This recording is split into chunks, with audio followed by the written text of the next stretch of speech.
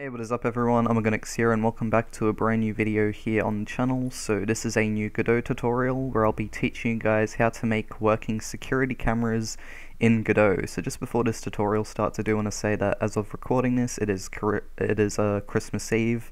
So Merry Christmas to everyone if you do celebrate Christmas or whatever type of holiday you celebrate around this time. So yeah, happy holidays and hope you guys all have a good Christmas or whatever else you celebrate around this time of year, and yeah. So anyways, now let's get right into the tutorial. So as you can see here, I've got this security camera that I've quickly made up. So what I recommend for your security camera is that you give it like a hinge. So here I've got like this node 3D which I've called hinge, and it's got these meshes as its child nodes. So as you can see, the head of the camera, these three bits of mesh here, which make up the head of the camera, they are all a child of the hinge, and the hinge is basically like the head of the camera. So as you can see, when I rotate the hinge, this is how the camera will be rotating when it is looking at the player. So yeah. Also, when it comes to adding the hinge to your security camera's head, what I recommend you do, so let's say for example, you know, you've just got your meshes right before you actually add your hinge. So in case you don't know how to add a node 3D, what you do is you just go click this plus icon here to add a child node, and then we just search up node 3D, add a node 3D. And then you position it around, you know, around to where you would like your head to rotate from, so where you'd like your camera's head to rotate from. So for me it's from around this position here. So I'm just going to get rid of this node 3D now since I've already got my hinge. And then once you've got your hinge positioned, you just select the meshes that are part of your head, drag them underneath the hinge, and then boom, your hinge is all connected. And also, this security camera won't just be able to work for the player, it'll also be able to work for basically you know, any sort of AI or character that you want to be spotted by the camera, and have the camera look at it. So yeah, this will be good for all of that. Alrighty, so once you have your camera prepared and you've made your camera and made sure that, you know, everything's all set up, what you want to do is with your parent camera script, your parent camera object, so the parent node in your scene for your security camera, what you want to do is you want to go to where it says script empty and then create a new script. So we're just going to make a new script for our security camera. And then with this folder here, just click on this and make sure that you do save your script into your scripts folder or wherever you want to save it in your project. And then, you know, just go open, and now this is the path to where our script will be saved in our project, and then we can go create, and boom. So here's what we're going to do. Alright, so first off, we're just going to get rid of the starter stuff here, just so then we can start off with a clean slate. And now what we're going to do is we're going to do a few variables. So the first variable is var in trigger. So this will be used to determine if a player or if an AI or something has walked into the trigger that we will be attaching to this security camera. So by default this will equal to false, but if anything is detected by the security camera then it will be equal to true. And then we're going to have var character. So this variable will be for whatever character the security camera needs to look at. So whenever a character walks into the trigger that will be attached to the camera, what will end up happening is that character will then equal to this variable here, and then the camera will then look at that character. So now that we've got our two variables done there, if there is any other variables I need to add, then I will add them later on, but now that we're done there, let's get to doing a bit more functionality. So first off, we're going to write func underscore process. So we just want to do a process function. So the process function, in case you don't know, it happens every single frame in the script. It basically just processes things every frame.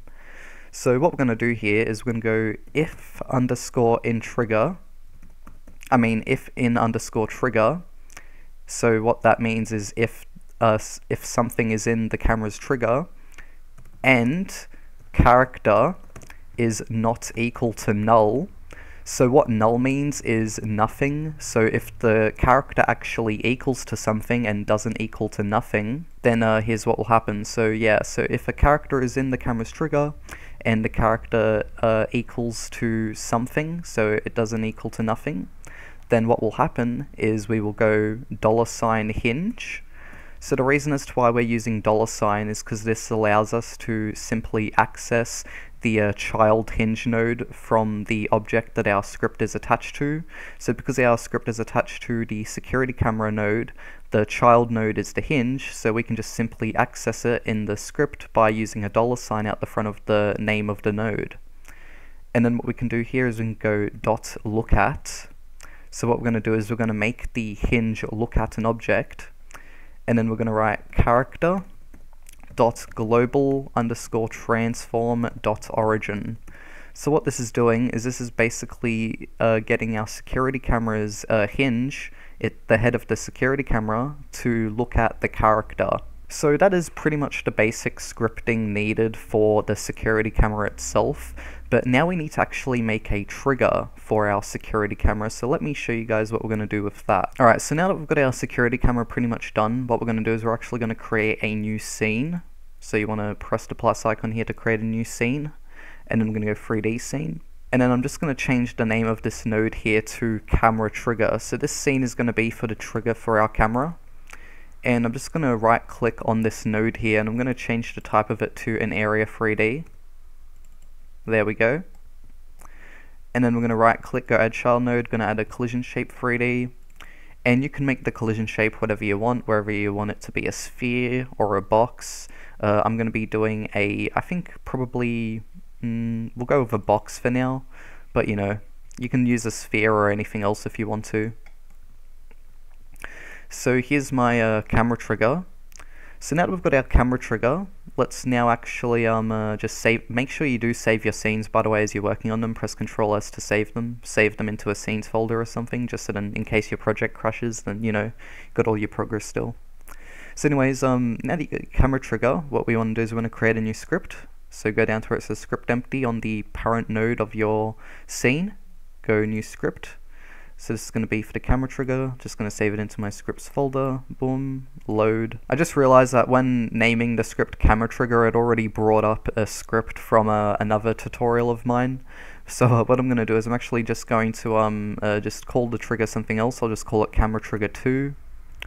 Then we'll save it into my scripts folder. And there we go, create, and boom, now we have a new script. So what we're going to do now is we're going to just get rid of this stuff here. Boom. And now what we're going to do is we're going to write a completely new function. So we're going to write func enter underscore trigger, and then in the parentheses you want to write body. So what body is going to be is this is going to be the object that enters the trigger. And then we're going to write if body is character body 3D. So what we're checking for here is if the character that walks into the trigger is a character body 3D type, then what will happen is the following. So since we're going to be making this camera trigger a child of the security camera in our level scene, what we're going to do here is we're going to do get underscore parent dot character equals to body. So what we're doing here is we're grabbing the parent object, which will be our security camera, and since our security camera has a variable called character, what character will be doing is that will then be equal to body. So yeah, so the body is the character that enters the trigger, and if the body is a character body 3D, then what will happen is character will then equal to body. And then what else we need to do here is we then need to do get underscore parent dot in underscore trigger equals true, since now the player is or you know, whatever character has walked into the trigger is now inside of the trigger, and the security camera can now look at them. So what we're going to do now is we are going to copy this function here, and then we're just going to paste it underneath, call it exit trigger instead of enter trigger, And then what we're going to do here is we're going to do get underscore parent dot character equals to null, and then in trigger equals to false. And there we go. So now that we've got our two functions here done, what we need to do is we now need to connect the signals up. So what we need to do for that is you just need to make sure that you have your area 3D selected. Then in your inspector menu here, you just want to switch over to the node tab. Then where it says body entered, just double click on this. And then you want to enter in the name of your function that you want to be used for entering the trigger. So for me, my function's called enter trigger, so I'm entering that here into the receiver method, connect, and boom. And then you want to do the same thing for the body exited signal here. Call this exit underscore trigger, and boom, connect. And there we go. So now our camera trigger should be done. So now here's what we're going to do.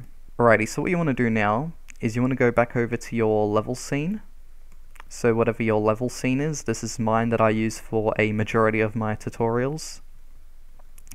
So what we're going to do is I'm going to now instantiate a child scene. So I'm just going to click this icon here, and I'm going to search up security camera, so then I can add my security camera into the scene. And boom. So now here is my security camera. It is a bit big, but we can make it smaller, of course. I will quickly do that. And boom. There we go. So I do want to have somewhere for this security camera to be held up, of course. So I'm going to add a little thingy majiggy for the security camera to hold on to. Alright, so this is where our security camera is going to be. It's just going to be held up here. Alright, so now what we're going to do is we are now going to right click on our security camera, we're going to instantiate a child scene onto it, and what we're going to do is we're going to search up camera trigger, and boom, so now we have our camera trigger added. So with your camera trigger, basically what you want to do with this is you basically want to extend it out, so then it is basically taking up the area of which you want your camera to be looking at the characters from. So with me, I'm just going to do mine to represent this small area here. So then if the player is within this small area around this vicinity, then what will end up happening is, you know, the camera will look at the player.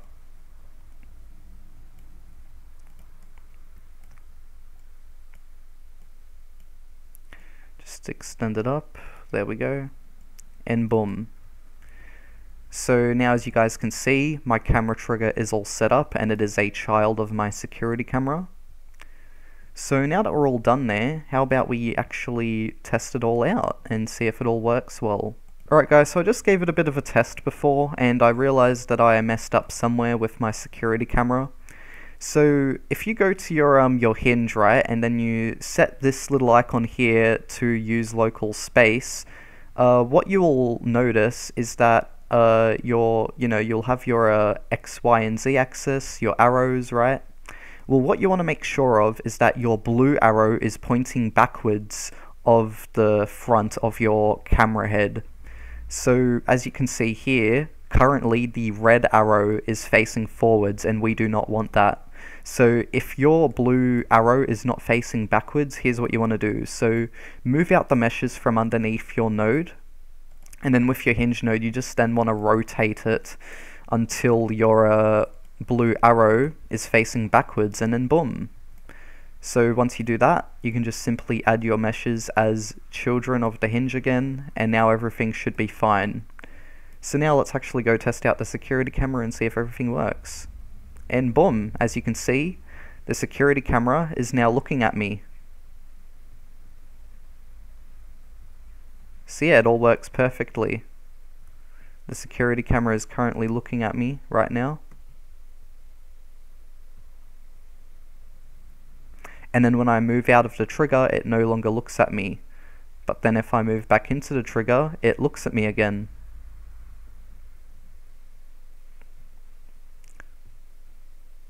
So yeah.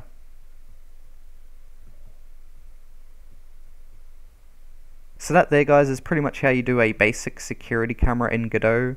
And again, doesn't just work for your camera looking at your player, this also works for other characters as well, as long as they are character body 3Ds. If you want to change it so then, like let's say for example you don't use character body 3Ds for your characters and you instead use rigid body 3Ds or something else, then all you need to do in the script is just change up character body 3D to rigid body 3D or something like that. That's all you need to do. So yeah, it's very simple, and feel free to make any modifications to the script that you want, and yeah. Anyways guys, that's the end of this video. Hopefully you all did enjoy and learn something from it, and I'll see you all next time. Bye bye.